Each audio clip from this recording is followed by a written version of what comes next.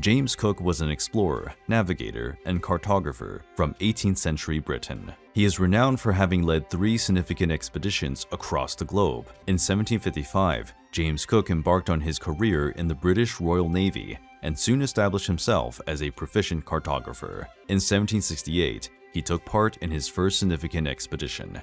During it, Cook navigated around Cape Horn, charted and investigated the shoreline of New Zealand, and ultimately arrived at the eastern coast of Australia in April of 1770. He created a comprehensive map of the Australian coastline, asserting British ownership of the region and designating it as New South Wales. Regrettably, Cook's third expedition also signified the sorrowful conclusion of his life. Captain Cook was killed on February 14, 1779, during a confrontation with native Hawaiians. The early explorer's death was a sorrowful occurrence and a proof of the hazards they encountered.